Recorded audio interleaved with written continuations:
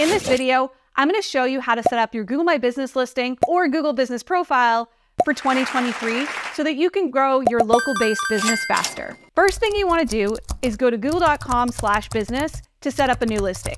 This works well if you only want one listing in your account. If you have multiple, the URL is different. Go to business.google.com/locations.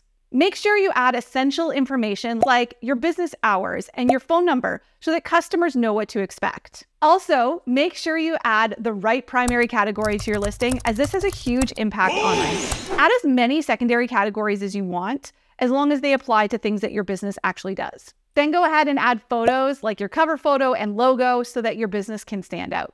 Add attributes that match your business's identity, such as women-owned, Black-owned, or veteran-owned. Then utilize Google Posts or updates to highlight things like offers or events that your business does. Also, make sure you respond to reviews that your customers leave, as this helps build trust. When you see questions come in from your customers, make sure that you answer them.